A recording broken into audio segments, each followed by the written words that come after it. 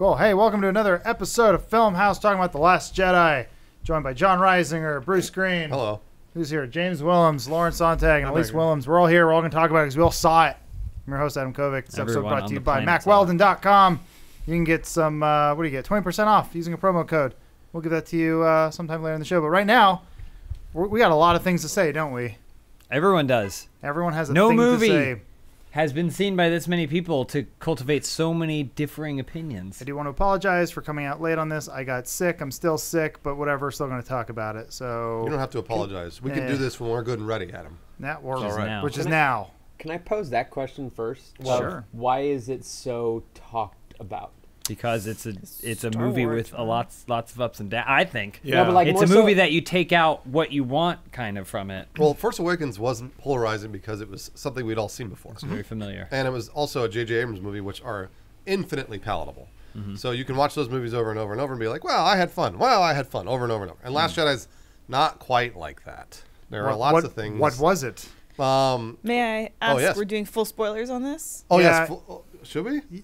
I think we should. Everyone in the world has seen it by this point. I'm just checking so we can provide that disclaimer. I totally agree. I think full spoilers. No, Bruce, go on. Fine. You were going to explain What was your question, Adam? why we're talking about it. Why is this one polarizing? Because like James said, you can kind of pull out moments that you didn't like, and then there are lots of moments that you did like. And it's pretty clear that when you watch the film, there are things that you go, what? Why did they do that? And then there are other times it's like, fuck yeah, that's cool. Okay. So I don't know. let's quickly. I want to go down the row. I want to hear at least one thing from everyone that they liked. Sure. About the movie. I'll say I liked the Rey and Kylo Ren scenes. Ooh, yeah. I thought those were fun. I thought the moment in particular was the lightsaber fight. I thought that was cool. Thought it was different, a little unique, had a fun little twist to it, and that's all I'll say. Okay. All right. I think it has some of the best action choreography in any Star Wars film, like in terms of knowing the placement of ships and smaller ships and people inside the ships all happening all in the same point on tiered levels. So there you go. I think for me the Luke projection was one of the coolest parts for me in that movie, just because I was waiting for a huge payoff with Luke, and I pretty much got it. So I went to 2 screenings. Both of them people clapped for that scene. They did. Which is so weird. I think like, they were excited to see Luke Skywalker do something cool because we all knew he was. But everyone claps when it shows that he wasn't there. Well, because is it the It's movie. the prestige. That's what I mean. It was a cool moment. The Don't movie get me wrong. itself. Well, the movie itself shows he can't be beaten. Is basically what it boils down to. John just hit the nail on the head. He pulled the prestige He pulled card. the prestige. Yeah. There's a clone of Luke that falls into a tub. He created a new legend. I think part of that, the thing of that is him, if he had gone out there and fought Kylo Ren and it was a really good sword battle, it wouldn't have made Luke seem as influential in the world of Star Wars as he could have been by doing what he did. I agree. So, Lawrence, what about you? What did you like? I liked. It's in the vein of action sequences, but for every memorable big popcorn moment of any of the Star Wars films, Last Jedi has a version of that, and it's really good. So very superficially, it's got amazing action. It's got amazing sword fights. It's got amazing backdrops. It's got great visuals. It's very unique. It goes to a lot of places. It's got cool space animals. If you were to bullet list all of the things that Star Wars movies are, it's got them all, and they're all really well made. As far as whether they add up together to make something that's greater than those parts, that's I think where all the divisiveness comes in. Elise, what'd you like? I loved the scene with Kylo Ren and Rey and Snoke. I liked a lot of the themes of the movie, especially Fareed, one of our Let's Play directors, and I were talking about this earlier.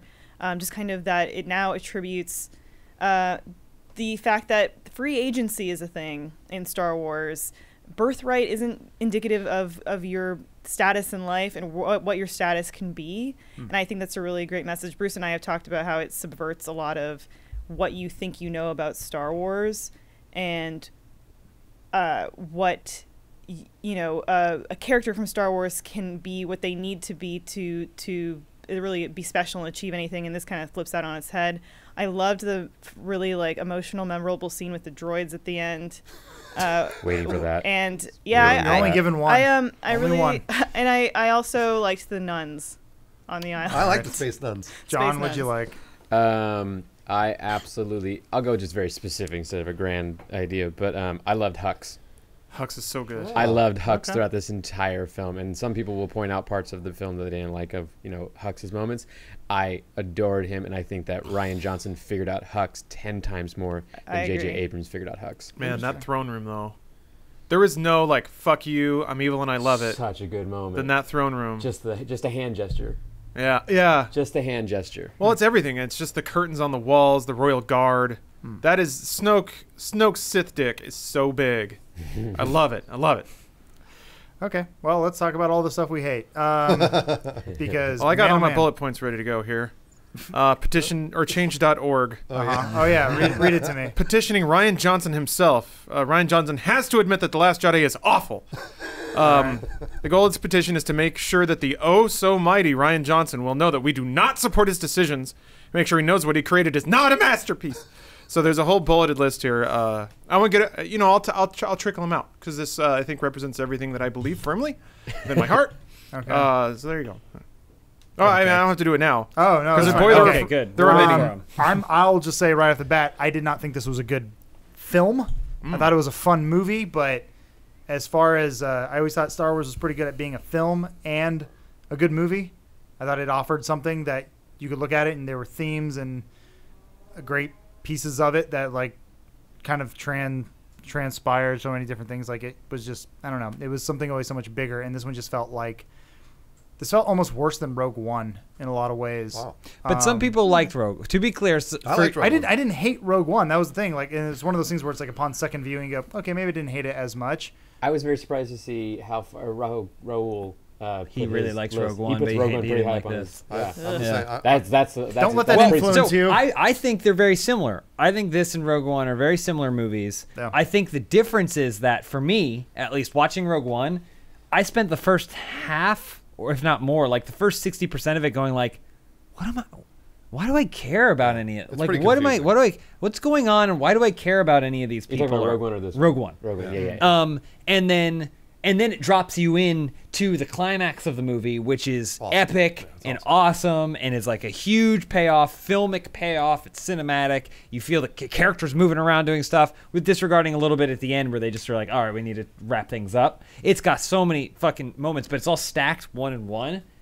I feel like I felt similar about The Last Jedi, except that it was like, here's a 5-minute period where I'm like, what the fuck is going on? And then it would cut back to something awesome for 5 minutes, and then it would cut back to something else that I was like, why? Better, yeah. Why am I like? So you don't notice it as much, or you notice it more? I thought the pacing was really bad. Yeah. In Last Jedi, because we'll get to this later, but everything the rebels do is pointless. Like it results only in bad stuff, and no one is reprimanded for it. It's almost like, oh well, everyone's dead. Yeah, Poe. I think that is really illustrating to us that the rebels are very underpowered. That's what I was trying. Yeah, compared to, I think it was purposeful. And I mean, they were just. It was basically just like survival to an extent with them. Just But my point being, Poe went on this. He went. His entire subplot meant nothing. His subplot ended up meaning nothing, and in fact ended up causing more damage, which could have been a big lesson. Could have been a big moment, but it was just more of like, oh, Poe, you keep being you, baby. Well, his subplot meant nothing beyond to introduce the fact that there are these young children that are going to join the Resistance, that anybody can have the Force. You know, at the end when you see the young kid move the broom, it's like anybody can have the Force. Sure, that I think was trying to make an important statement. To that point, to Elise's point, it's the same with Finn and Rose. Their storyline literally results in nothing, except for the fact that they inspired kids on that planet that they went to. And it's weird because you can almost see where it was about to mean something. So like, Poe, you can't jump in something and blow it up. At the end, Poe is ostensibly saying, "Hey, we need to divert," when they're trying to shoot down the mini Death Star laser. Poe says like, "Hey, we need to get out of here." Okay, maybe that's an arc. Maybe he learned his lesson. But that scene is also immediately then crowded by Finn on a suicide run for whatever reason, and then Rose has to save him. So it almost seemed like they were about to do something, but then they confused it with something else that was also trying to pay off another arc that wasn't actually paid off. So I think this is a perfect example of why people have such differing opinions, because I think the exact same plot lines could result in Adam being frustrated with Poe's consistent shortcomings as a hero, but then maybe Elise interprets it as this is the journey he goes through to learn the lesson of pulling all the soldiers away at the end. To that point, it's like, I think with me, it's like I like the message more than I like actually watching that. I like the message it sends of free will and agency and hard work and dedication, as opposed to just entitlement and family lineage, etc. Listening to the people that are your leaders, or like that, that you can trust, other than just going out and doing your own thing. I like the message that sends, but I didn't enjoy watching it. Yeah, I think that's so. For me, there were certain things. A lot of people that really liked it, criticizing the people that didn't like it, that I've observed seem to be really like kind of missing the point. I think there's a certain mood that a film that's made a certain way will make you feel, and if you just didn't like it because of the way, because like Adam was saying, the jarring nature of going from something you love to something you hate again and again and again could result in a feeling of just not wanting to deal with it. I don't want this bipolar relationship with the movie. It hasn't really created apathy. I mean, I just don't care. So I walked away from it going like, man, that movie was really, really cool. I just wish I could figure out why they did some of the things that they did. And then people were coming out of the theater going, I loved it. And people were coming out of the theater going, I hated it. And I was like, I totally understand both of you. I totally get it. I think it's a product of a movie that decides to take risks involving a very established IP, established just in everybody's mind, in different ways in people's minds, established in our culture. And I totally agree that Ryan took risks that did not work, and that the movie has failures all throughout it. And I think that's just kind of the product of, what happens when someone takes risks. JJ took very few risks. He took some small ones, but really they aren't, like, he really didn't play with it. In fact, I think he needed to not take risks in order to mend some damage. The thing is, though, he abandons his risks as soon as they're presented. So an example... There's a part where Kylo Ren at the end says, which I got excited about, when he goes, no more rebels, no more First Order, no Jedi, no Sith. We're done. Like, come with me and rule the galaxy. He's like, what the fuck? Like, he was going on this thing of like, he should have just broke the saber in half and threw it away. But instead he went, no, you'd never do that. He said, well, but he's a villain. But on it's one almost hand, like that's what Adam's saying. You have him, you're setting it up where he's saying they were doing things that made sense, where Benicio del Toro's like, there are no good guys in this. Everyone's in the middle. Or it was like, but that's not. I mean, that wasn't true either. See, I don't know. I think that was the point of Kylo, was that he had a twisted idea of what. Yeah, and I was waiting for someone to say, you know what?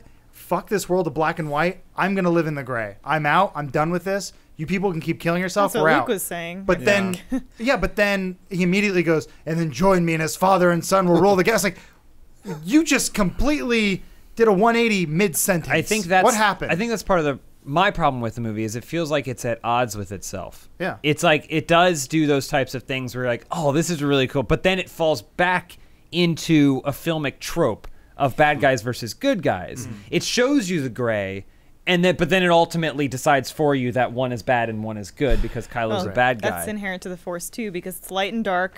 There's no golden hour. In the Force. I'm glad you said that, because it's inherent to humanity. Yeah. And that's sort of what it got to me, where like, I knew, it's funny because I knew when Kylo was saying, oh, get rid of all this stuff, we need to start over. And I was like, I know exactly what he's going to say, which is, I want to rule the galaxy. And the fact of the matter is that everybody has their own motivations for doing things. Benicio del Toro had money.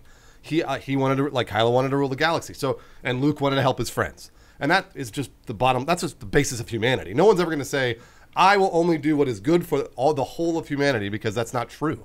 That's not what happened. Yeah, I just think I understand it being pretty jarring because you're watching it and you're like, I'm absolutely. getting a new unique perspective somewhere within the spectrum. Nope, he's all the way on the other side. The thing is that unique perspective also at times can contradict both some of the rules that make Star Wars hang together and also philosophically what the show is about. Like you guys saying, it's a very good versus evil show. Heroes are heroes, villains are villains, and there's very little in the middle. And that also relates to the dual nature of the Force. And also, I think, starts to touch on some of the religious overtones of the show. I could be wrong about this, but just anecdotally, I don't remember them calling the Sith or the Jedi a religion ever since A New Hope. And they did very harshly in this movie. And there's also one particular arc that really sticks out, like, in my mind. They ran into Benicio del Toro's character in jail. And it's like, it's one of those fated happenings that happens because of the Force, right? You're down on your luck, but the Force, always to achieve balance or because the good guys have to win, is going to make you bounce into someone at the right time in the right place, like Ben finding Luke when he's about to get killed by Tusken Raiders or whatever. And you're like, oh, the guy who's going to save the day has been arrived, and he'll win us all with his roguish charm. But he just turns out to be an opportunist, and he sells the rebels all out and ends up way worse. I actually liked that. I like that too, but then why was he sitting there in a jail cell for no reason? Yeah. Usually the excuse is that the Force is going to deliver them. It's worse too because there's a negative point to it. Finish your thought then. To have an arc that means that much in Star Wars, not guided by anything, is extremely bizarre for people that are used to narrative dictation driving the entire plot, because it implies the Force isn't there. Maybe it never was. So what does that mean about the future of Star Wars? But then you're dictating that the Force can be there, but it has to be in control the entire time. That's what gets weird about it. It's always in control at the pivotal moments, and this time the Force either didn't care enough and a lot of innocent people got killed, or are they even innocent anymore because they're terrorists? Who knows? So it's starting to, like you guys are all saying, it's muddling up what is essentially usually a very neat narrative that has just a little fuzz thrown in for you to wonder about the beauty of the galaxy. But now here it's like, well, wait a minute, the beauty of the galaxy can also mean that some asshole sells you and everyone you know out, and they all die terrible deaths. Him just coincidentally being in a prison cell with them, I think it's just the nature of storytelling and film, though. Like any other movie where the Force isn't an element, to just be like, oh, the heroes are looking for this, and oh, coincidentally they fall into this cell and they find the guy that they're looking for. But I do agree with you. It is a broken piece of storytelling. It is like lazy development. Yeah. I mean, just like the way they lazily killed off Admiral Akbar. Yeah, I know. Unceremoniously. I think that's the thing about it. There are rules is not the right word, but there's certain conditions that Star Wars itself has set up for it. There's a lot of Star Wars movies, right? There's a lot of Star Wars movies, and unlike, say, James Bond, which reboots itself and its universe over and over again so that way it can change the rules, like Star Wars is literally saying, remember that thing that's from way back then? This is the same world that's from that thing. So it's harder to reteach the audience new rules along the way, especially after a movie that is a straight up remake of another movie with all those rules perfectly in place. I'm glad that it's happening, to be clear. I'm glad that they're taking risks and they're muddling it up, but it's gonna be jarring for the audience, and I feel like the movie did not make itself, sounds bad, but basic enough to slide in those rules. So the movie had certain elements that seem like straight up movie things, straight up Star Wars things, where before they went to the casino planet, they got on a call with Maz Kanata, who is now Rocket Raccoon blasting around. Actually, that was a nod to the Rocketeer. I looked it up. Yeah, okay, yeah. That's fine. And it's funny because I messaged AJ and he was like, "Oh yeah, I knew that." That's fine. That's fine that Rian Johnson likes the Rocketeer and turned a character to the Rocketeer. Sure. But like, she sets up this character. This is a film thing. You foreshadow. You set up the character. You build it up. And then they don't deliver on that. They give you something else in its place. Yeah, it was weird. Well, and it's jarring. It's not wrong, but it's jarring. I told you guys. Sorry. No, I would say that, yeah, like, for all wheelchair, at least, please. Again, I've actually, not again, but just to make it clear, I actually enjoyed this film. Generally speaking. You're allowed to enjoy it. Yeah. I actually, Adam, I thought it was a good film. The petition would say otherwise. That's fine. It's fine. I didn't. Cheap, sometimes childish humor. I just want to make sure people understand that's the perspective I'm coming from. But the shot of the real cracker, like the code cracker. Yeah, Eurotrash. Yeah, where are you going with this? Was completely took me out of the movie for a moment. I went, what? What just happened? What just happened? The problem too is he important? I'm not a fucking screenwriter, okay? Disney doesn't want me. Trust me. They don't want me to help them. But even there, I was sitting there, I was like, waiting for the moment where Benicio del Toro says that he lost his thing in a match. Right. There's so many points it feels like in this movie where it's like there's a Band-Aid. You can just slap a thing on and it'll fix it, and it'll make it less jarring. It's a bridge between and those maybe those in things. the original 3-hour cut they had those maybe Band-Aids. it is. That's what I was about to say. Once again, because they did cut like, an hour from it. Yeah, I think that was a noticeable, like, I think editing screwed this over. Editing is not good in this movie because in this perfect example is Leia's Space Leia. right? Sure. That's a moment that's destroyed by the editing. I think again, I like that moment. I have no problems with the moment. I did too. People really don't like that moment. have Well, no because problems it with the raises moment. questions that don't get answered. Why so was many Admiral things. Akbar I killed don't- off in such an unimportant Listen, way? it's not But see, I don't crazy care to about Akbar. assume. It's not crazy to assume that this force that does all kinds of shit. Like, this is what I love about Star Wars. We were watching all the prequels this weekend because they were running a marathon, and the way it treats the force and what Jedis can do in that movie is bonkers. Yeah. Is total bonkers. So I'm totally fine with Leia blasting off into space, but then coming back using the power that she has, but can only tap into in a life or death scenario or whatever. Well, like it's like an old woman being able to lift up the car to get her Haagen-Dazs ice cream. Well, that's right. Like it's not that. how that story goes, but okay. I have no problems with it. Sure. At all. That's good. What's jarring is the fact that it cuts away.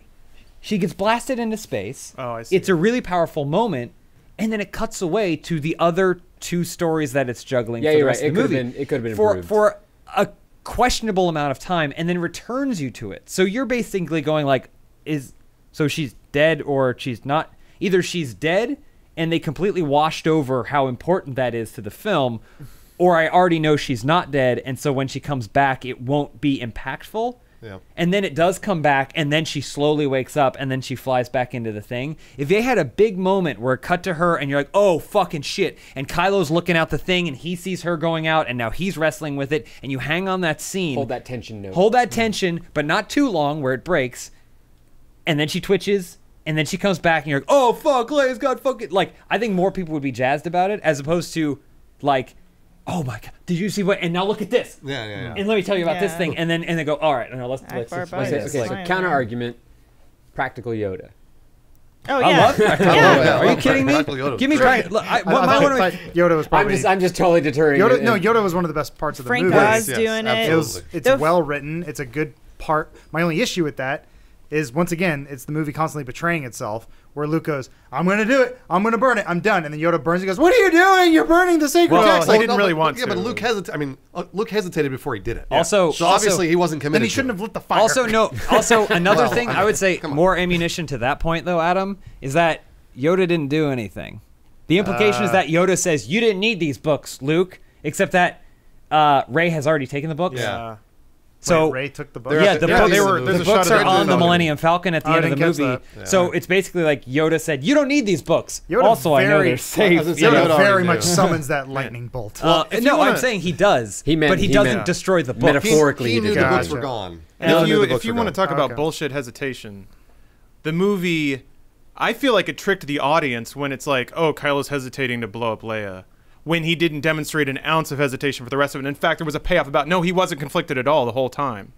I thought that was supreme bullshit thinking back on it. What? So when Kylo's in his fighter and he's Yeah. about to blow up the cockpit of the capital ship, Yeah. he hesitates because he Yeah. knows his mom's on board. But he, for the rest of the movie, Rey, and they do that, so Rey's like, I've seen conflict in you or whatever. And then when he sees his chance to take over and kill everyone, he takes it immediately.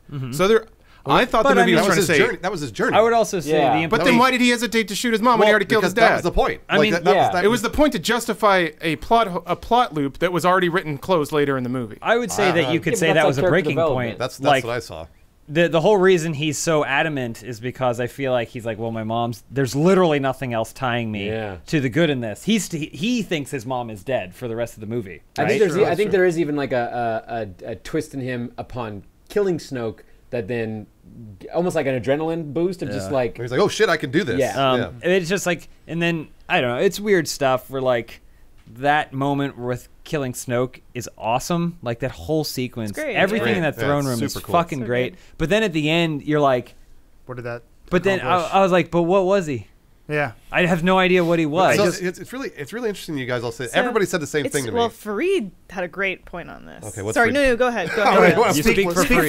Yeah, please Go, go no, ahead. no, please. I want to know you. Sorry. Well, I I was just gonna. I mean, for me, I was just gonna say the guy's been killing people for years now. Kylo Ren or Snoke? Kylo Ren. Yeah. He slaughtered kids Yeah. in the Jedi Temple. So for me, immediately when he was like, I'm gonna kill and then we're gonna join forces, I was like, I know exactly what he's gonna do because he's a murderer. So I know he's going to continue on that path of being a murderer. Mm-hmm. And even if he hadn't, there's no way all the rebels would have been like, you know what, you're forgiven. And I think that's, but I think He's that's not Magneto. Right, yeah. I think that lends to the jarring nature of the film for a Absolutely, lot of totally. people because 100%. it's saying it's like he's conflicted. He's a shade of gray, Yeah. and you're like, no, No, he's a mass not. murderer. Yeah, he's a murderer. Like, so which is it? Well, so was Darth Vader. Well, let me sell this because Fareed, who knows, I think understands Star Wars better than the common man. If Rian Johnson is selling this narrative, Reed, if you want a mic, you can get up there. no, I will tell it on your behalf, Fareed. Speak on behalf of the Fareed. If You just Rian stand there Johnson and make sure is, she he, gets it is he right. there? Yeah. Oh, you tell him what you said about. What did I say? Oh, wait, Oh, you were boy. talking about Jeez. All right, Come okay, on, we Fred. got to What make would this she- efficient. Momentum. What You're would killing she it, just like care- Last Jedi. What would she care about? What are we doing? Oh yeah, so like imagine if the film was everything that the fan fiction was saying for the last couple of years. Oh, she's a descendant of Obi-Wan. Everyone, yeah, I knew it. You Oh, don't have to do the Snoke is voices, actually it's Plagueis. okay. Oh, I knew it. Oh, Finn is force sensitive. Oh, I knew it. Yeah. You know, I knew it. But it's more about okay. Well, go ahead. he's- If yeah, you're not finished. do your whole thing. But thought you I were just doing the think voice. you know the whole Yoda just showing up, which was cool, and it was puppet Yoda, so the little fan lore. It was I remember he not goes like CGI Yoda. I know. Yeah, and he calls him Luke in it, which was pretty cool. I think it was and Yoda blowing up the tree. Well, I you think said, You're losing focus. you said Fareed. to Yeah, me what's about happening? He's just saying she's things. no one. yeah, So what would she care to know? Yeah, oh, okay, you're Darth Plagueis the Wise. So what? What does that mean Okay, to what her? does that mean To to Rey? her? Okay, you have two options. You got the fan spum theory, which is Darth Plagueis. And everyone's go, who's Darth Plagueis? Like, oh well, if you read the lore, You have to explain it, right? and then you have the polar opposite end, which is Last Jedi, which is like, who gives a fuck? He's dead. The story of Darth Plagueis appears in the new trilogies. Pardon? What? And I Darth think the other Plagueis. thing was Yeah. Yeah, so you don't have to read any. You No, know but it. I sure what you're he's saying. He mentioned. Revenge of the They Sith. said- but they said He's it, mentioned yes. briefly once in Revenge Yeah, of the Sith, so but you get Darth Plagueis. the question that lingers, everyone goes, who is this shadowy man we saw in Force Awakens? I hope we get to see more of him. Oh, we do. So much more. He's so powerful. He can do force powers from across the galaxy. He's dragging Hux across the bridge. Wow. He's dead. I think so. That's the problem. The problem is there are other movies that kind of set a pace, and Force Awakens. The only reason all those fan theories really swirled is because Force Awakens fanned them. Like they have flashes of Rey in Empire Strikes Back and Rey seeing a giant. The only reason people thought her parentage was strange is because she had a flash of her on Jakku and a giant ship leaving her behind. Who is that ship? What's going on? Like so. I do agree that if they were like, all right, now we're going to take 20 minutes out of this movie to explain who Darth Plagueis is and everything, but you do have to give something. And my fear is that they're going to give us that, but that's what all this third movie is going to be. Yeah. It's here's- all are they here's gonna what flip it and Fareed go- was saying, though. But are they going to flip and go, just kidding, Snoke was your dad. Oh, I killed your dad. Fareed's saying he's saying That's not bad. parentage doesn't matter I get in that- Rian Johnson's subverted Star Wars story. So, go on, Fareed. No, I think it was. Yeah, I'll continue Fareed's on a now. Star Wars expert I or love something. John's face and all this. Like, I love What's it. going my on face is here? a reaction to Elise's apparent indoctrination into the religion of Fareed at this point. yes, let us speak more about this. Yeah. I think it is cool that anyone can be in tune with the Force. I don't think that the way they paid it off really made as much sense. The implication being that that kid who cleaned the stables was told by whom? Well, he was inspired by the story of Rose and Finn, and also the fact that they found out about the Luke story. Well, but he's So- recreating the Luke He's moment. recreating the Luke moment. That's right. So he's From whom? That I don't know. That's because they like, never we say. don't Like know Hux where went that back and he was is. like, "You'll never believe what Luke Skywalker did." Yeah, I like guess- the only people to share that propaganda would be the Empire Well, or the First Order. the rebels, I would imagine. But they had Well, left. But they I bet weren't. even- They didn't see it. I know, but again, it's kind of one of those things like it's implied that they knew because they I'm were there. sorry, It is, but Fareed, it's a- that's all the time we have. It's a weird for thing. this, Thank you. this subject. bye, Fareed. Thank I'm you, just saying though. this is why it's jarring. No, I think this is absolutely. why it's jarring. 100%. And there isn't a right answer. It's just kind of like you walked away from it going like, man, I fucking love that moment where those kids. I like the moment, but at the end, it's the same. Perfect example is the Lightspeed smash. The Lightspeed Smash It was- is so fucking cool. Yeah, it's awesome. It looks so fucking cool, and I loved it. And it was a good moment for the character. And then as soon as it was over, I was like, wait, hold on. Why haven't they been doing this? the Why do entire they need a time? person to hit that button? We ain't got Yeah. the technology to set stuff to do yeah. that. But then, well, they also did the thing that I loathe in movies or any sort of trilogy or anything. They go, "Hey guys, it's me, Happy Go Bottom," and they're like, "Hey, new character, how you doing?" And then he dies at the end, and you're like, "Well, yeah, I felt nothing for that character." It's like they did it with Game of Thrones. They introduced Ian McShane in one episode, and he's dead by the end. I'm like, well, I like him as the actor, but I don't really feel much because he's dead. I feel like it's a red shirt. I felt that character did plenty. I wanna Holdo? throw a wrench. Yeah. in the- Sure, Laura Dern? but I wanna- was I she didn't necessary? hear- I've hear already about seen Holdo. people. No. I was saying Ian McShane. Sorry. No, Guys. sure, I know. I like that. I'm just saying, I hate that. You already have an established world. You could have pulled from anybody instead of like, let's introduce a new character played by Laura Dern, everybody. And like old kids are like, who the fuck is that? Well, the problem is the movie used Laura Dern to like shit on Poe, but it felt like the movie thought people would really like Poe and want to root for Poe, so it shit on her too. And so I think ultimately you kind of walk away from it feeling like, wow, Poe's kind of an asshole. And I also don't like Laura Dern, even though she was basically the one saving everyone's life. Right. Well, I just felt like Laura Dern was kind of a bad leader because she wasn't telling anybody what was going on. Yeah, which absolutely. is like, just trust me. And then Poe went off and did. So Poe's an asshole and Laura Dern's incompetent. That's what I'm saying. Everyone's Guys. wrong, and to sit there and say that the rebels are good. Who let Fareed in on this podcast? He's trying to interrupt. Reed wants to wrench it. He's gonna wrench it. up. I think there's weird stuff. Reed has some really Is sensible the opinions. You're gonna talk about toxic masculinity. You better hurry, otherwise I'm going to No, jump in no, and talk no, about I'm not gonna. Phasma. Okay. I'm gonna go to this. So we know there's a lot of things going on at the same time, and they're showed at like different times in the film. So does the What, they ship? dunkirked us? Does the yes? Does the ship destroy the the major ship? Snoke ship. Snoke ship, or was it when Rey and Kylo split the lightsaber? Who cares? Oh, I see what You you're know, saying. so it's like, which of the two was it? No, because it No, went- it's the it hyperspace went- ship. It's pretty clearly. It originated from the ship's point. Wait, Like hold the on, hold extra of on. all those things. You're Also, getting that happened on the you're bridge. getting and then they come back to the misdirected. bridge later. Yeah. We're not Or the answering. throne room, but whatever. Hold on. Yeah, I we don't know. got bigger questions. But hold on, I'm Okay. gonna take a quick break. Can we do an hour? That's a good thought, though. We can do an I just hour. wanna keep That's talking. That's I'm fine. sure we have I love plenty it. of We're time. I gonna do love the whole thing. I'm probably putting. Trademark. And we got BudWatch at the end. We pre-recorded it last week, but we'll get that in there. So anyway, this episode of Filmhouse brought to you by Mack Weldon. Mack Weldon is better than anything that you're wearing right now. Mack Weldon believes in smart design, premium fabrics, and simple shopping. We've shopped on there online. Easiest thing in the world to do. You click what you want, you put it in the box, basket, cart, whatever your digital item is, and you hit checkout and you're done. Mack Weldon will be the most comfortable underwear, socks, shirts, underwears, hoodies, and sweatpants that you will ever wear. Bruce, James, I'm myself. wearing Mack Weldon right now. Thank you, John, Lawrence. I would be. Freed, what underwear you Freed? wearing? Show us. No, don't. I only have Yeah. 2 pairs of Mack Weldon. They're my special underwear. They are special. I am also wearing them. Yeah, we can all test. They're the finest pieces of clothing we have worn under our other clothing, and sometimes on top of. I sleep in them every I wear them night. on dates. TMI. So, Mack Weldon wants you to be comfortable, so if you do not like your first pair, you can keep it, and they will still refund you. No questions asked. I know you're expecting questions, but they're not coming. Yeah, no, so put them down, Lawrence. Sorry. Okay, there we go. So not only does Mack Weldon's underwear, socks, and shirts look good, they perform well too. They are fantastic for working out. Boys, Worked out in today. I physically can't go to the gym anymore because my body's falling apart.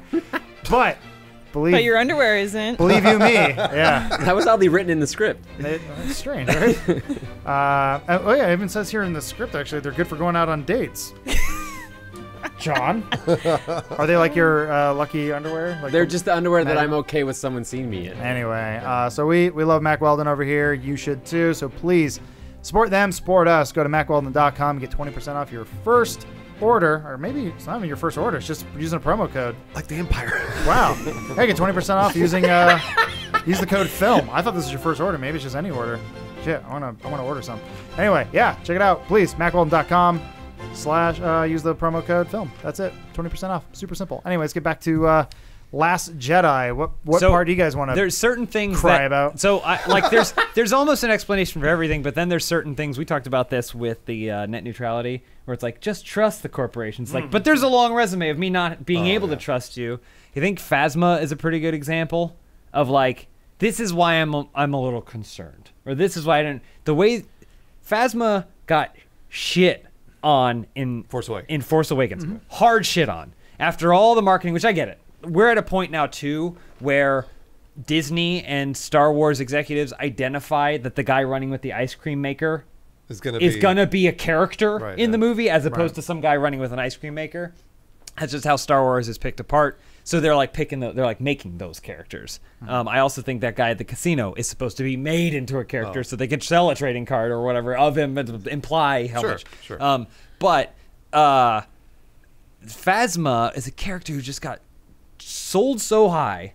This like standout soldier in an army that's all about conformity, and rewarded for it, and then got shit on in the first movie. She sold out everyone on that planet, and then basically led to the destruction of. She was basically a coward. She got knocked down the garbage chute or something. So then she comes back. She comes back in this one. She comes back in this one, and to do what? Nothing. Get absolutely shit on again. No one can figure her out. I mean, John is right.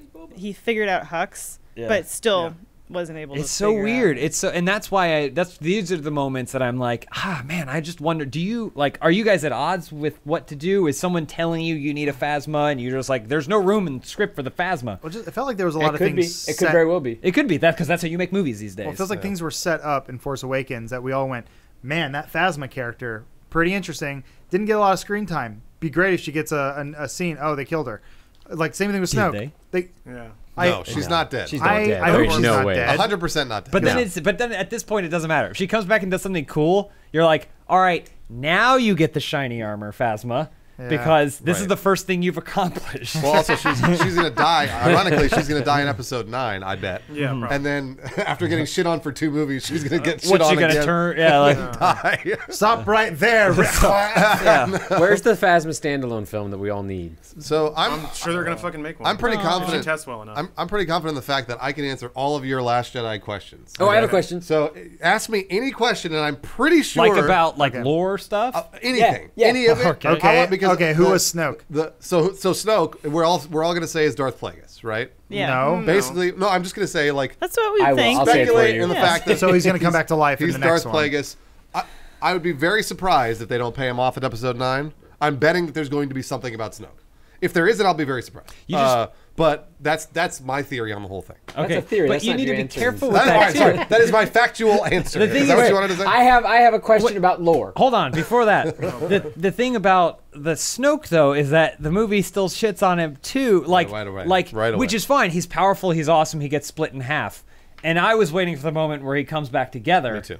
And then it was Darth gonna Maul be did. fucking awesome, right? He did. But and that's okay. You could just walk away from that scene and then come back later, and he's like, in the next movie, I repaired myself. Yeah. But the movie makes a point of showing a close up of his face, like he just like lost a fight to 10 kindergartners and is lying on the ground in a heap. He looks like the sloth from Ice Age too. He looks like and it's like Sid all right. the sloth. But Now you've diminished that character just a little bit, and so it's going to be harder to pay him off again. They set so much up with it. And they're like, okay, physically you have questions. Metaphorically, you have questions. Yes. Yeah. Sexually. Just based on I was gonna say, how big is Dom? So I remember being like, can he even walk? Okay, he can walk good. There's a part where he stands. I'm like, maybe he has robot legs. I don't know. I had all these questions, and then just gone. Well, so what I should say about all these questions I can answer for you is that I don't think the movie itself pays off all of these questions that you guys have. That's the problem with the movie. Is that when you watch the movie, you got all these questions, and then for me, I'm sitting there filling them in my head, being like, oh, Snoke is this, and Rey is this, and blah, blah, blah. I think I know the reason why. But I've read 70 Star Wars books, right? So that's a problem. That's a problem for any other movie-going audience. Do they ever explain how bombs drop in space? No. Magnets. And also, by the way, they're explosions in space. It's one of the things that No, you can have explosions in space. Star Wars. I'm just No, saying I know, when that's Star Wars. they're like, drop the bombs in 0G. It's like, but if they have little rockets that maybe propel they them push. down. Maybe they're pushed. Well, so here's the problem with that, Adam, is that you eventually, at some point, got to suspend your disbelief and be like, No, matters. I'm giving you a hard time. That one didn't really bother me. I thought actually that scene was a pretty great moment. that was a great moment. She kicked it too many times though. I got a She Bruce kicked it like question. 6 times. She probably should have. She probably kicked it once, twice, not grab really the a lore thing, question. kick it. Oh, I see what you're That's saying. what, and the same with So Hux in the I'll save bridge. mine. The prank phone call was a great moment. I know Oh, some people hate I it. get what you're saying. I loved it, actually, loved it. but they I pranked him loved one it. too I many loved it. times. No, I So loved it. I actually have something to ask related to the prank phone call. Yeah. Because it's of my opinion that the humor in the movie was at times really well executed. I enjoyed it. Yeah. And delivered really well. I like the porgs a lot. I like the No, porks no, too, and I thought a lot of the jokes played really well. I thought that starting it with setting the tone for the humor with that call was a big mistake, and they really needed to do. Really? I think they I needed to liked do it. a one-liner or something before that to say, "Hey, we've got jokes. This is a little bit more lighthearted. There are jokes in this." They just needed like a one-liner or something before they did a bit. Huh. That's you know, fair. that was my. And so I wanted to ask you guys what your thoughts were, it's just- opinions on the humor. Well, it's in just the weird of movie them in doing general. like 21st century phone humor. It was. It felt at a place where he's like, strange. I'll hold. Like, do they hold in this universe? Yeah. I guess they hold. They needed to do some simpler, That was exactly what I thought. one-note just like, goofy things before trying to do a bit, a whole I'll, bit. I'll just say it took me out of it. I went, huh. It's interesting. It got me in. So, and the reason it got me in is because I knew I was watching a Star Wars film, and so when I got that, I was like, "Oh, this is a different movie. This is a different Star Wars film," because I was expecting a Star Wars movie. And when I watched The Force Awakens, I got literally everything I expected, and I walked out of the movie going, "Oh, okay." And then I watched it again and went, "Boy, this is kind of boring." And then the next time I watched it, it was boring, boring, more boring, and And the eventually next I time- didn't like the movie anymore. And so with Last Jedi, it's exactly the opposite. The Last Jedi, the second time I watched it, I was like, I like this movie more. Because all my expectations have been subverted. But I am not the regular movie going on. Did the dog racetrack thing not just feel very prequely to you? Absolutely. Yeah, it did. yeah. Sure. Okay. I think the Finn Rose storyline was just like in Battleship. They should have cut the whole thing out. Yeah. I fucking hated that. We thing. talked about it though, and it sucks because I think it was a missed opportunity. Big movies like this are really hard to make. A lot of moving parts. Sure. I think that a better version of that, instead of introducing a new character that is immediately set up to be unqualified to do any of the things she does for the rest of the movie, right? disagree. And so, I mean, like in terms of the role of her world. She's Oh, like okay, cleans yeah. the Oh, toilet. I thought you she's meant like, I just in clean the terms toilets down here, and then she's flying into the battle at the end. She was also introduced as an awkward millennial, which is a character trait that is immediately scrubbed The from her thing, character. the thing is, like, Hold on, can I just I'm just saying, just because she cleans the toilets doesn't mean that she wasn't like a trained soldier that was just assigned with cleaning the toilets. That's a good point. That's fair. They should set that up and pay it off somehow. She said, "I work behind pipes." That's what she Yeah. said. And well, so- we also just saw her sister die, so it was like, oh, she goes, my sister's dead. She was the hero. I clean shit. Yeah. And you're like, okay. Also, not to say that soldiers aren't allowed to cry, but her reaction to a bunch of people is like, my sister's dead, and she's crying alone on the bottom of the ship. That doesn't inspire, like, a Captain America type, I may just be a small thing, but I have great potential. But she kind. picked herself back up. Anyway, that Wipe the shit off her. that moment, I feel like that whole B story could have been a lot better if it was Poe Oh, and Finn. Yes, Yep. yeah. Because then you get Poe off the ship, so he isn't just moping the whole time. I agree, yeah. He goes down. He's already got this heroic vibe, and he's talking about rushing into things and doing things that are brash or whatever. He could have done it. Finn Yeah. has to be the one to tell him that he, like this world you see, there's a whole group of people that are suffering beneath it. It blew my mind when there was a scene where she was explaining to Finn, the child soldier enslaved from birth into fighting in an army for a war that he may have no fight in whatsoever, right? That sometimes kids have it hard. Yeah. I was like, that's such a weird moment, and I wonder why they didn't have him saying that to someone else. Yeah, if you had him saying that to the kids on the planet, and if he was him and Poe, then there Right. you have that catharsis for But him. you have And this then I think you cringe have him kiss moment. at the end. Ugh.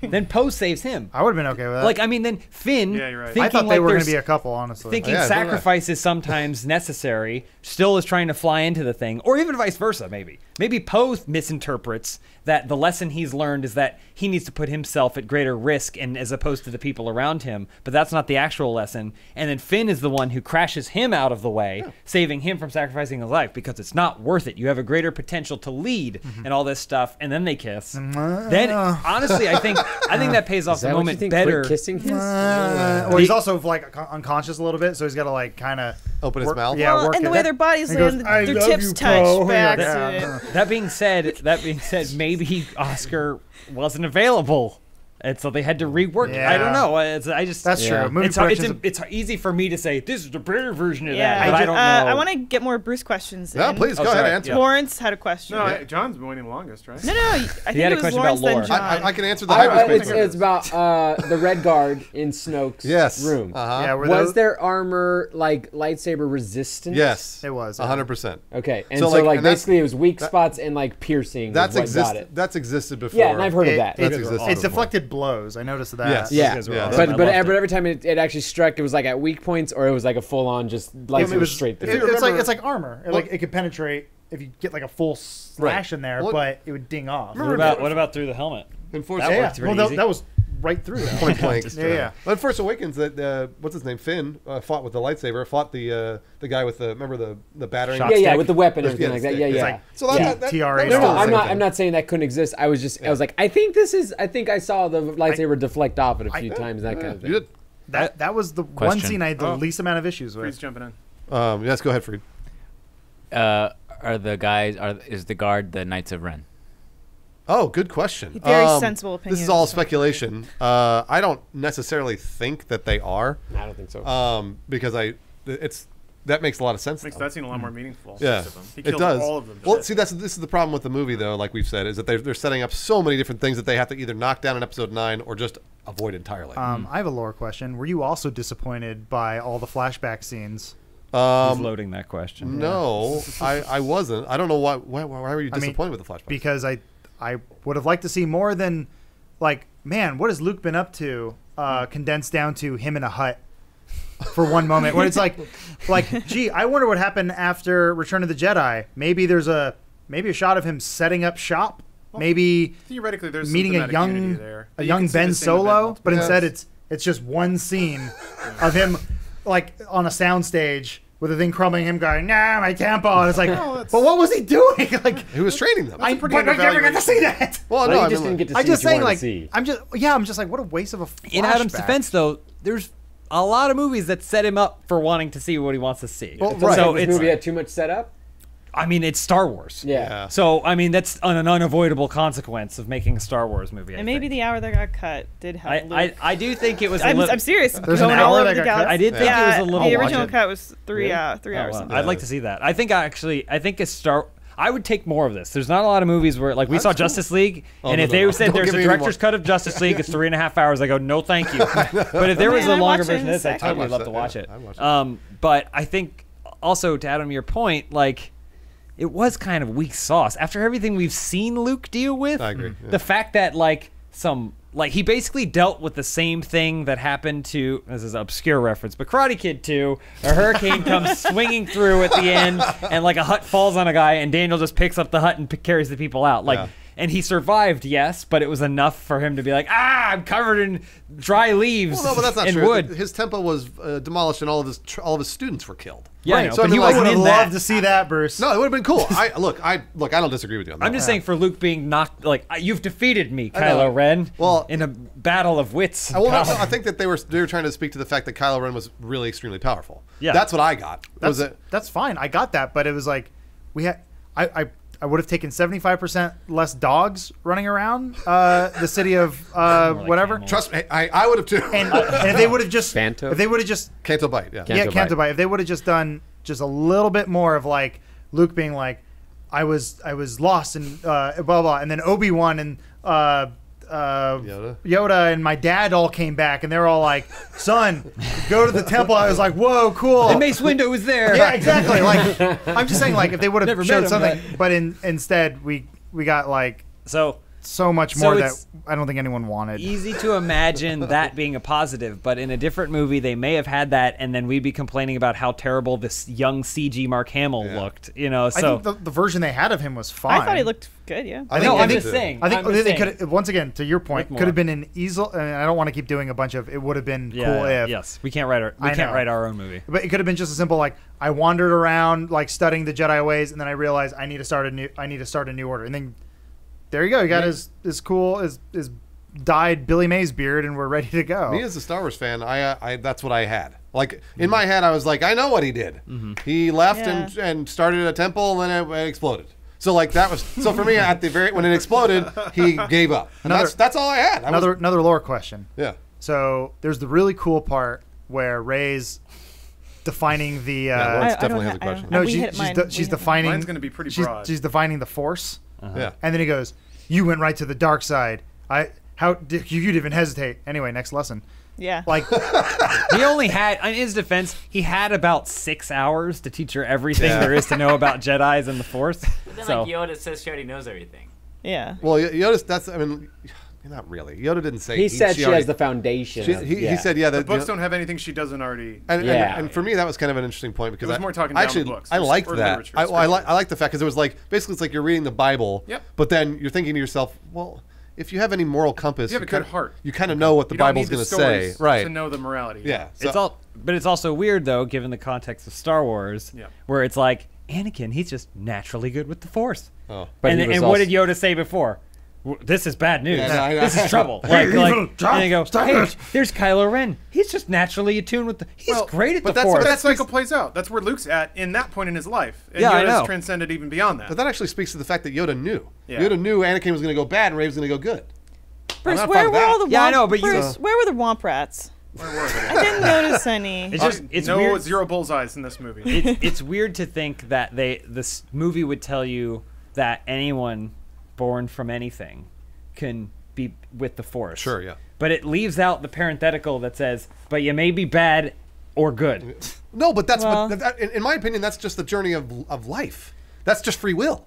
So for me, like that's the way I've always looked at Star Wars or anything else. It doesn't matter what power you have or power you don't have. You either go good or evil or in between, and then you sort of decide a number of choices get you down that road. And I just think, but I'm just saying back to it being jarring. Oh no, yeah. Yes. Greatest heroes of cinema. Yeah. Han Solo and Leia, right? Their offspring is a bad guy because why? And the movie seems to say because he decided to be at some point. Well, he says it's a throwaway line because Snoke already got to him. How? Where? When? We don't know. Boys' locker room. So well, the thing is like I founded the Jedi Temple with my best friend Jake Snoke, and you're like, oh God, he was, wow, anything. Well, so I think we called him Plaguey. It was a nickname. I think that's why it's jarring, though, right? Because there's like right. there's a history there, and it's hard. Well, it's hard. I honestly think the Rian inherent Johnson problem is soft retconning by Rian Johnson and a incohesive lack of vision across writing and movies. Right, that's where the fun but in Rian Johnson's defense, it's fucking hard. It's absolutely, really fucking hard. Really fucking hard. Like I said, like I'm not answering these questions because I think you guys are wrong. No, yeah. I think the movie's not the hottest because of these questions. Like it's unfortunate that you have to ask me and I'm trying to guess. You know, like that's a problem. I think Lawrence has a question. I want to hear Lawrence's question. All right. And it kind of relates to my analysis of why people are potentially so upset by this. So for me, Star Wars has meant a couple of things, and they're very intense bullet points. One, it's the stories of heroes and villains, and that is the dude going off to save the day. It's Han knocking out the shields by himself, maybe with a couple of like red shirts with him. But it's powerful, named, strong characters that go and do the right thing. And this movie undoes that, or at least says that's not what it's about. It's also about, because Poe's whole storyline is stop going off on your own and being a hero. You're fucking it up. But there are other storylines that don't work that way. Well, that's and that's to the movie's own inconsistency. But there are some strong points the movie makes that to me stand opposite to everything Star Wars has stood for coming up to now. Sure. One of those heroes. One is that the Force, for the right people, the Force will help them out. And to me, I think that's a pretty strong link to religion in general.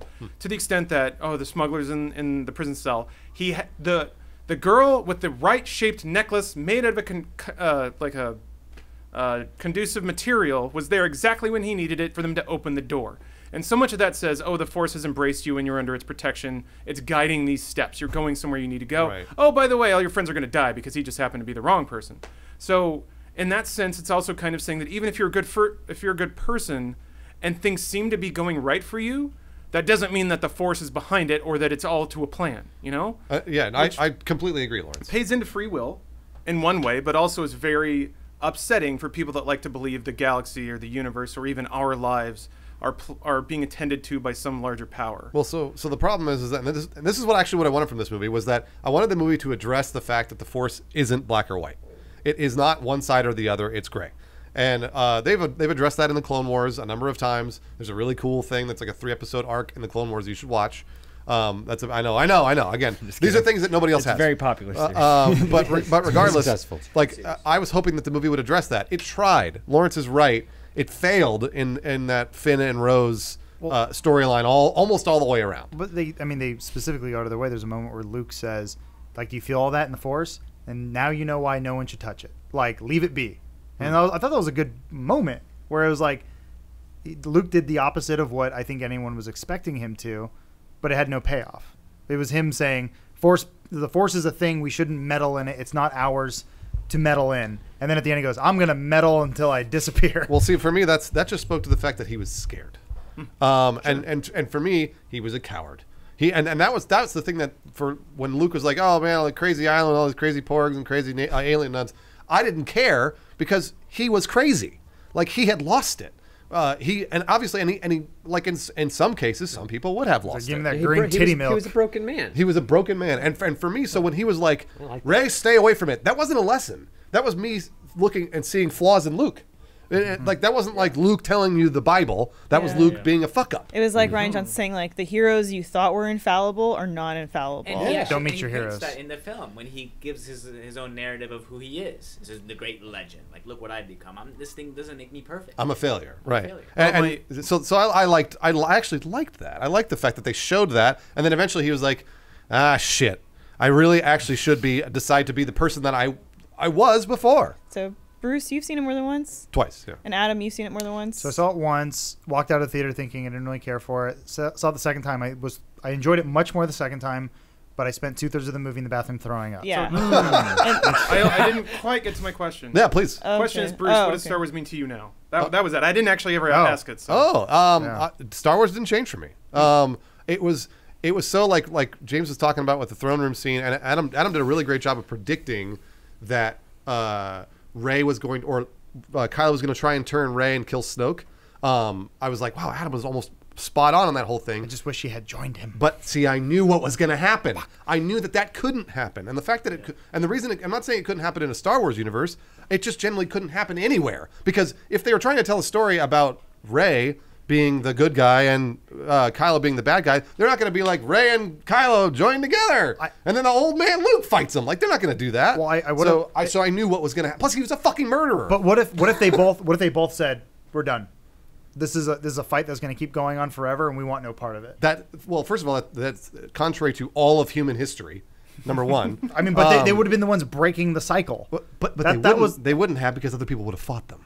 And see, that's what then they start their third faction. Now we got a StarCraft situation coming. So for me, it's like the whole, in the future how Star Trek is like the perfect human civilization where nobody has any money and everybody can do whatever they want. Mm-hmm. But then Romulans come in and Klingons come in. Like it's just always going to be that way. That's just, it sucks. I'm sorry, humans suck. No. That's the way it's going to be. So for me, I always knew Kylo was going to be bad. Because he's a murderer. They're not going to forgive him, and he killed a bunch of kids. Like they're not going to be like, you know what, buddy, you're right. Why don't you lead us? But don't you like, to Lawrence's point, he was saying earlier? Vader. Yeah, Vader was.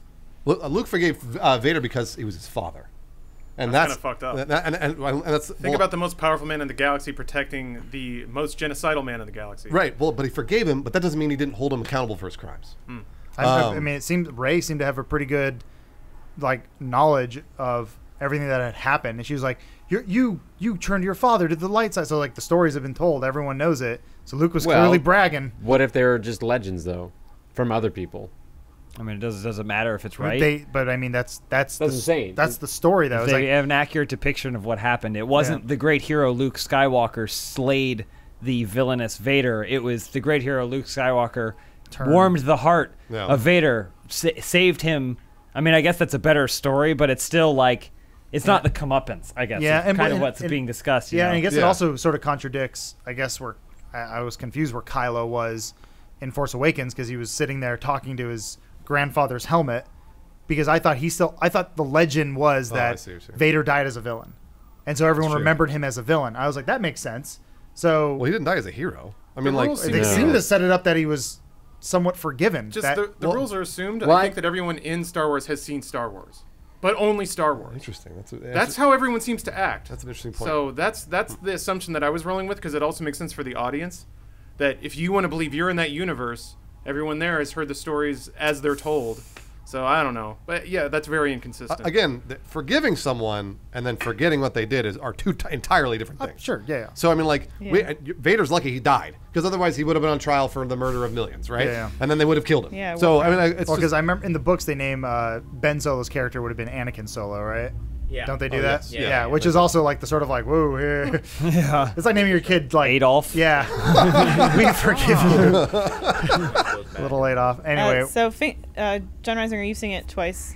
I've seen it twice. You haven't seen it a second time yet. I've only seen it once. So I have a fun question for you guys, because did you pick up the second time you watched it how the fact that there are no Luke footprints on the red planet? Okay, because I didn't notice it all the first time, and I didn't think of it, and then I was reading that. It's really cool you say that, because I saw it the first time, and then I immediately started thinking back to that scene and go like, all right, I'm gonna look for this the second time I watched it, because he doesn't get touched by lightsabers.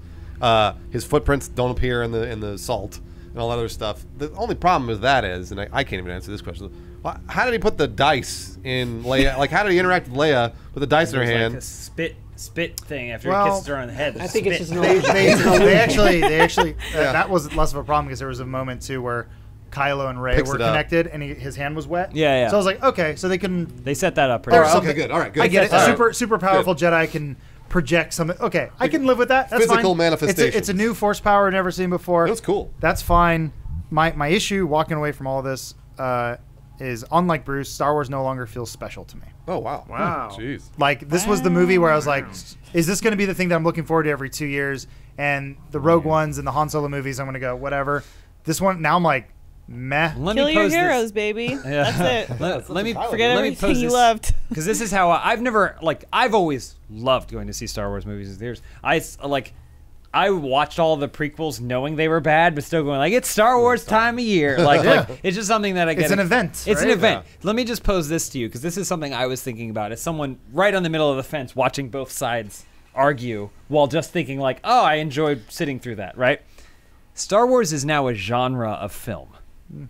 It's just its own genre. And there are going to be movies for the rest of time. You got to prepare your asshole for this. For the rest of time that are just this genre Star Wars. And to fulfill this genre, like you'd fulfill a Western or anything else, there's going to be good versus bad and the vagueness of it being in between. Maybe not in Rian Johnson's new trilogy. What? Maybe not Rian Johnson's new trilogy. Maybe. We'll see. But I still think it's like, to be a Star Wars film, you can have these elements. Like rebellion versus something large, a large government force, and then spaceships. Like basically, space battles. Yeah. Like Star Wars is now a genre. Right. My problem with that is no one's asking the interesting questions. Like, I just like, we fast forward to Rebels are still a thing.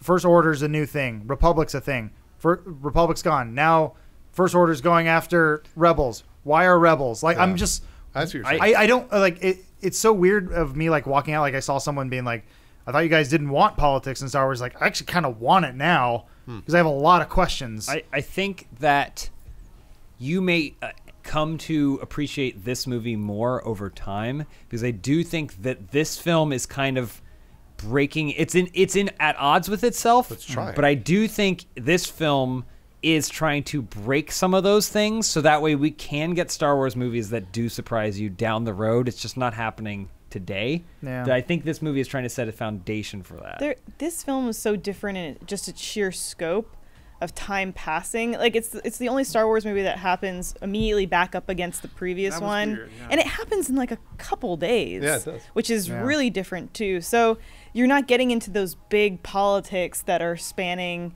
you know, a year's worth of time, that all like these debates happen. All these things are in motion, because it is a really Misa said it's cool. you know, basically like a movie a day in the life of Star Wars kind of thing. Which is why it's sort of like Rogue One in that way. This is the quantum of solace of Star Wars films. Yeah, It kinda that kind of is That's actually. what That's except for that. Way better than Quantum Solace. Yeah, I think so. Listen, I like all those movies. Funny, for I Quantum like Solace. both of those movies. I like Quantum of Solace and Last Jedi. It's just Why would you make a movie about an epilogue? They also they're not using those weird wipes as much anymore either. Oh, there were Actually, plenty there of were wipes. few. There were like There two. were plenty of Yeah, wipes. I like them though. I like them too. I think they're cheesy and they're.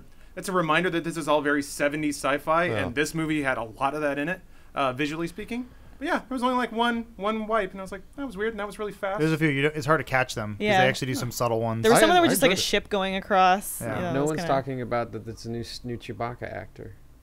Oh yeah, because Peter Mayhew, young guy. Oh, he's yeah. fucked. Yeah. Either way, Chewbacca and the Porgs, I loved. I thought they were. I'm Wait, okay me with too. that. I thought So they it's were odd. The Porgs, in a movie where a lot of things didn't apparently do anything, the Porgs did nothing. They were just a adorable. creature. I know, Remember but when They're they gonna had the sell little nest? toys. even They're the Ewoks cute did AF. something. I think it's interesting. But people hated that they did stuff. I know, so it's weird, right? Like it's, in as much as you want to chalk I that like up to the Ewoks. more rules That's what I- that this movie intentionally broke. I've the seen Pale the powers movies. were just there. Yeah. I think there's a Lawrence is right. Again, that these things don't have narrative, purposes. But if you watch like Indiana Jones and other Star Wars films, it's the same deal. Like you're getting like the weird comedy relief occasionally from characters. Like yes, the Ewoks did something, but also there are a number of times that Ewoks trip over each other and like run into each other and like boing. You know, Like, like, great those every time. guys. it's, I love it every time. I love and it. and it's, the thing is, I like that. I if it's done right, I think it's funny. I feel like I left the dinner table unsatisfied. I would. Well, you know what? It's a secret. That's 'cause you got, like, it's the middle gastro problems film. right Oh now. yeah, no, I know. I was almost in the bathroom in the book vomiting. version of Episode 8, apparently there's more conversation amongst Kylo and Rey. Oh. And apparently, a friend of mine was telling me last night that there's one part of their like mind conversations that Rey hears, "I'll see you soon, sweetheart," and I was like, "No, ew." What? He called her No. sweetheart? Oh, no, yeah. that You can't be. you can't trust those novelizations because Yeah. novelizations of Force Awakens insisted that it was a thumbs up Yeah. that BB-8 was giving Nah, it him was with the middle lighter. finger. That's the middle finger. That's the middle finger. I rewatched and at Force least, Awakens. if nothing else, intentionally vague, so that That's way you can like decide what you in want. the Force the Awakens. Gives me comics, tude. the comics, guaranteed that it was a middle finger. Yeah. Really? Guaranteed. It's I like in gotta the get my Force hands on that Awakens novelization when Han Solo sees Leia and he's like, "You changed your hair, sugar tits." Oh Yeah. yeah. And I was Yes, like, let me "That's get at really them weird." titties. Yeah. You wouldn't say anything about her hair. I really think J.J. Abrams. Thank God J.J. Abrams is doing episode 9. By the way, and I think he's got his work cut out for him because Yeah. there's a lot of things that he has to. If he doesn't answer, everyone's going to be like, I don't probably will have forgotten it by then because it's 2 years away. But if he doesn't answer those questions, then I think a lot of Star Wars fans will be like, "What was that I'm about?" excited, but I think J.J. Abrams generally is very excited about asking the questions and never seems too keen on I answering know, them. you're But I like So that. I don't know if Yeah. we'll be satisfied, but I think Ryan Johnson is still writing it, right? No. He's not writing it anymore. It said Ryan Johnson's writing it. I thought he was I thought writing. he Oh, was. it's JJ right? No, I mean, I it's imagine JJ directing someone and writing. he'll go through with a red pen or whatever. Yeah, I'm saying writing. regardless, it's Yeah, not like he hopefully. writes it and they're like, well, we got to make it. He wrote it. We got to do the thing But I'm he just said. curious if those things will stand out to him. He might not be too concerned with them. Yeah, So, I don't because know. they were probably like, we got to start filming tomorrow. I don't know. Yeah. By the way, I can answer your hyperspace question why they don't normally do that with the ships. It's because they're not going to just throw away a giant capital cruiser. Destroy Death Star? On to destroy. They may, but the problem is that again, for other things, they're not going to just throw them away to destroy a ship. They're not going to. Yeah. Well, yeah.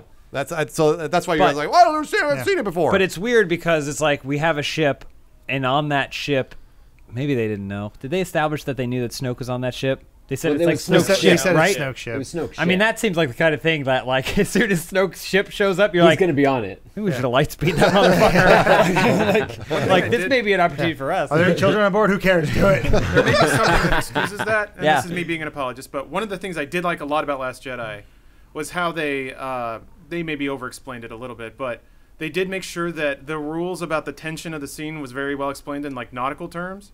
How it's like the shield has the ships in the back, They and we're tried. out of range of certain guns. They tried. So Sure. the explanation may be, let's They- throw this out, that for a ship to like wheel around, power up its hyperdrive, and blast through a capital ship, typically happens in situations where every time that ship can just get obliterated before it can go to Especially if it's a hyperspace. large good enough point. ship to do that That's much fair. damage. So I in my didn't have a apologist problem with that sense, scene. It was an perhaps that- opportune moment. great It's scene. cool. It's much cool. in the way you can shoot down a suicide bomber before it actually hits a Totally fair. carrier. Yep. Maybe that is how it happens 9/10 of the time, but the situation was so bizarre and distracting. They were focusing on the transport ships. Exactly. Yep, That I'm they're okay like, with that. oh fuck, and they realize too late, boom, and half their fleet gets wiped It's just out. that's the kind of thing where it's like you almost appear in like the movie freezes and then it like it What- has what- not like Coyote Wile E. Coyote pop up with a sign that says the reason this is happening is this. He flips over, it's this, that, and the other thing, and he goes, enjoy the movie, and then ducks down again. Yeah, there should have been an officer who was like, how did we not see this in time? And then, boom, you've already There was the guy on the ship that turns and goes, like not really going to do this. Yeah. Well,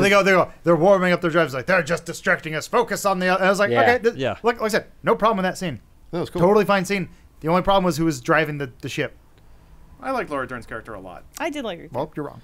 I liked it too, and some of it might just be because I like Laura Dern. But why introduce and kill a character in the same movie? Well, I feel that's lazy. Happens, dog. Maybe we're going to get more of it added up. Don't. It's a branch of the franchise we've seen develop so much now. The Vader comics were so cool when he finds Stop out defending this movie. Why you kill off real. Admiral Akbar so unceremoniously? I like the Vader comics. Intention is very important, I think, with this too. And so I got my crazy tinfoil hat theory this weekend after having watched it, because talking to everyone's opinions are so different. They love so many scenes and they hate so many other scenes. And you know what everyone's doing? They're seeing it twice. And I was like, do you fucking think that Disney said make it kind of we bullshit. make a movie that's kind of it's basically rickety like blinking between black and white the whole time, and you did. think you see things and you aren't sure, so you feel inclined to see the movie again to get answers to the questions that you think you might have missed in the first viewing. They're making these movies to make money. Yeah, No, I'm not saying that's the shock, but the fact that you would design a movie That to is leave you with a jarring course. feeling of indecision. I'm gonna have to go see it again to see if this theory's true. Okay. A lot of Eastern storytelling will do that. There's so many like Japanese shows that start with the most inscrutable stuff right at the top. Yeah. And you start watching it confused, and they almost tell you all the rules by the end. And it's constructed in that way so that people see it multiple times, and in that viewing they start to piece the rules up. But they don't learn anything. In this case, maybe they don't learn anything new, but they get 2 tickets. But they did the better version of that with The Force Awakens when they had the Rey flashback scene. And in between, and the build up to that part was a pretty good movie. Right. This one is like, yeah, no, you're right. I miss my sister. Want to go on an adventure? Okay. Let me blow your mind. I love that line. Adam, hey Adam, let me blow your mind. Imagine if I just wanted to ask. Imagine if a whole movie was a Rey flashback. Yeah, that's how many times did you see it? 3, 4, 5 times. well, yeah, no, I think you're right, James. I think that's a consideration. I think Bruce and I had this conversation that maybe the Tomb Raider and Ready Player One posters were made weird by the studio on purpose. Look how long that leg is. It's weird. Look at isn't that it? stupid poster. Share it. I'm going to share it with my People friends. started doing photoshops and viraling it out. Don't diminish Who the knows? power. Maybe we're all just paranoid and crazy. Probably. Anyway, okay. Any other final thoughts? Because we Yeah, like 1,000. Yeah, man. I love talking about I can talk about it for I love talking about maybe people we'll- that hated maybe we'll it. do I a love part talking about people that loved it. We'll see I how like the the fact they petitions. just blew everything up and said, "Eat it, go watch it again." Yeah. Read. Well, how Final thoughts. I'm clapping for Fareed. how much of Kylo's Sorry, bullshit is Fareed. symbolic for the entire Star Wars franchise? Burn it all down. Start fresh. That's what. I that's see a what lot the of whole rule thing is. destruction and lore destruction in this That's movie. what Fareed's saying. My last thoughts would be when you're He said it. It's done. when you're arguing with your friends about their opinions on Star Wars, please take a minute to listen, for God's sake, because generally you guys agree on the same thing, but you Shut have up, different James. reactions to it. It blows my Get out mind. of your wheelchair. boy. Roll out. We're rolling out of here. Let's check in on the Bud Watch that we clearly shot last week. We'll see you guys next time. Thanks for watching. And we're back with Bud Watch 2017, keeping in the theme of all things Star Wars. That's right. Space Buddies. What didn't happen this time, boys? You know, me and as good of buds as we are, me and John are kind of split on this one. Pardon? It was a little tough to get through. I mean, yeah, it's all right. I'm back in. Seeing them in their little space. So the dogs suits have now brought me back. upgraded from talking to actually using their hands. And did they grow like opposable thumbs? They can like put glasses on their heads They now? take those glasses on and off a lot during this movie because the glasses, like the ones I'm wearing, they actually control the spaceship. You know, they do retinal scanning. Of course, because it's hard for dogs to do things. So it's the same buds, right? B-Dog. Yep. And Same buds. Okay. Mud Bud, Rosebud, Buddha Buddy. Okay. The other one. I unfortunately didn't have time to watch this one with you guys, so give me the quick plot rundown of the one that's dividing the Airbud community. Well, I guess plot-wise, this is the first one that has no. They don't even pretend to have sports in it. The whole idea of like dogs playing sports is just done now. Sure. All the buds follow their individual owners to. It's sort of like Wait, they're spoiling it. Yeah, they're spoiling it. Go ahead. Spoiler alert: they land on the moon. Is that the end of the movie? No, no, not at all. They go to like an Elon Musk style. They pulled his paw and he farted and filled up his spacesuit with gas. Yeah. Okay, come on. I take it all back. All right. I love this movie. So okay. why are they going to space? Their owners are on a field trip to like an Elon Musk style like SpaceX place. Who the leader is Dauber from Coach. Patrick from SpongeBob. Yeah, it's pretty good. No one knows who that is. Yeah, Elise and Elise James knows who do.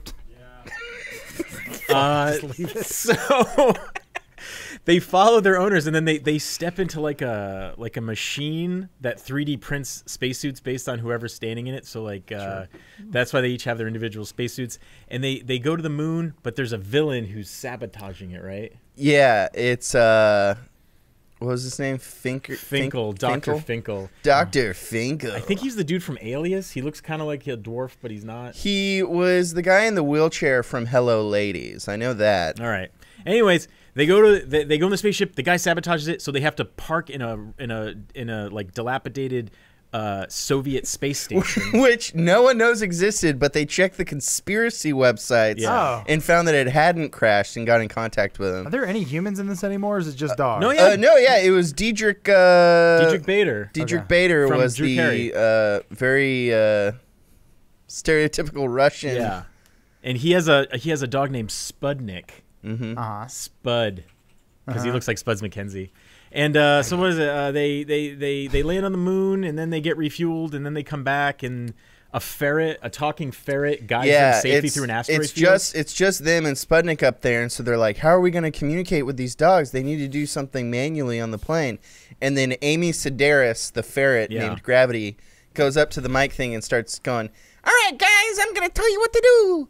And at one point, Patrick from SpongeBob looks over and sees this ferret going into the microphone, and he's like, maybe animals can talk. This is the first one where humans are like, oh, all these animals are really smart. Gotcha. And if you're a fan of puppies just getting chucked onto camera, like in the previous installments, oh my god, they take it to a next level. There's so much of that. They're throwing them around, throwing them out of spaceships. They're hoisting them up. I want the text at the end of the movie to say most animals were harmed in the making of this film. Nearly I'm okay all. with that. Okay. There was the pulling of the paw. Okay, so the whole movie culminates with the dog farting in space? That's how he's able to rocket himself. Oh, the methane from his farts power his spacesuit, and that's how he's able to fix the satellite, which allows them to safely come home. Okay. Has anyone cut footage together of the Air Buddies coming in with the Challenger blowing up mid-flight as it was about to touch down? No, that's a good... Oh, yeah. And then it ends with a 3-car parade in their hometown. Yep. Really? And they all get, just 3 cars, and they all get medals. And then this girl sings, I guess. Well, they all get lapel pins that say Space Buddies that use the logo from the DVD box. And I looked it up. I couldn't find one selling on eBay. Well, that's truly a sad story for you, John. So, John, this is Star Wars week, so we have to do Space Buddies, obviously. But, like, what's next week? What's the next installment? Or that's not a Christmas song. It's a Christmas Santa Buddies. I was going to sing a Christmas song, but... Gotcha. Santa Buddies. They meet Santa, or do they meet a dog that's Santa? They kill Santa. I do want to. Then they become Santa. I do want to take this moment. I was trying to recommend a holiday film once a week. Yeah. I didn't want to talk about it because I knew we had a lot to talk about with Star Wars and a lot to talk about with Space Buddies. Yeah, serious. So you guys said you would bring your holiday video this week. What should the kids be watching? We agreed on this earlier. Yeah. Better watch out. Oh, yeah. Thank you. Better watch out. Great kind of weird horror-y Christmas movie. Mm-hmm. Don't watch the trailer. Yeah, just full of watch surprises. the movie. Just full watch of it. surprises. Christmas Carol yet? What is she? What? What is that? Huh? She just says words. Oh, It's weird. I can't actually hear in any directions because of these ears. I know. I can only hear in front of me. Who died? Oh, they actually killed it? just now? Shit. Stop using it by internet. God right. damn it. Well, the world sucks. Anyway, thanks for listening, everyone, Bye, while you still everybody. can. Thank you guys for your time talking about Space Buddies. Thank you to no one who sponsored this episode today. Just you people for listening, watching, and I hope you enjoyed it all. Tell a friend. Tell 2, maybe. And we'll see you next time on the Bud Watch. We'll be back. They will. I hope. It's hard to get rid of them. Goodbye, net neutrality. So you have the scene with Robert Downey Jr. and Tom. What's his name? Tom Hiddleston. I don't know why I'm saying Holland. Holland. There we go. I don't know why I'm saying their actor names and other character names. Don't Anyway, worry, it doesn't matter. they were talking in a bedroom, and then they briefly introduced him to the major fight, and then said, "Okay, you go over there and play with Falcon." Yeah. And that was kind of it. And then the one line between him